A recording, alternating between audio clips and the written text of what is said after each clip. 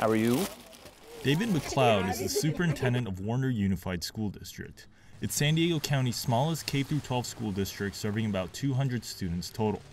The district is surrounded by mountains in the northeastern part of the county. Cell phone reception can be spotty, and internet access is limited.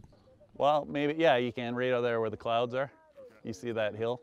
So that broadcasts to this whole valley. But if you're over and in any of these little ravines, you don't get a direct signal. And then there's cell towers, but they're like narrow along the highway, and if you're off the highway, you get no reception. While some districts are relying on online instruction, Warner Unified is going old school. Rudy Mercado is a sophomore at Warner High. It's mostly packets because out here there's like barely any like internet connection, as you can say.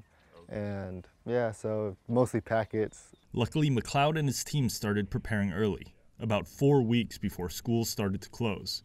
Well, I don't want to sound like a crazy person, but being a science teacher, I taught about the Spanish flu and when bird flu was happening and stuff. When I was a teacher currently in the classroom, we used those as discussion points to lead off instruction. So I always follow that. Teachers had packets ready to go the day the county announced the school closures.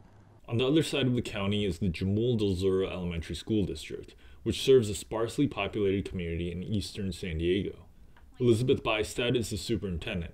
She said she's been flooded with calls in recent weeks from educational technology companies offering help with distance learning. And then it's a lot of fielding questions from parents and emails, and it's amazing how many emails are coming from vendors all over in order to try and support schools, which is wonderful. But they're inundating at the same time. Jamul del Zura students also went home with packets. But both districts are working to purchase hotspots, which would allow students in remote areas to get an internet connection. Our technology department is working with vendors trying to get some hotspots that we could check out to families who don't have internet. We have Chromebooks. We have enough Chromebooks. So it's really the issue of making sure that if we give them a Chromebook, they could actually use the Chromebook. Apart from academics, these districts are also trying to keep students fed while schools are closed. Jamul del Zura has partnered with the Grossmont School District to distribute food. At Warner, about 85% of students are low income. Since schools closed last week, McLeod has been hand-delivering meals to students who live in Lake Henshaw Resort, a trailer park about 10 minutes from the district office. But it's not just the students who need food in this community. So it's just so many people from the community are like, hey, could you give us food too? So.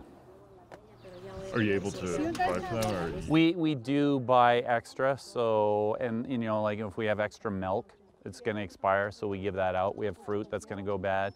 So I only brought a little bit because I only expected 7, and what was there, 15 or 16 different families here. So I'm going to go back and see if I can come back and give them some fruit.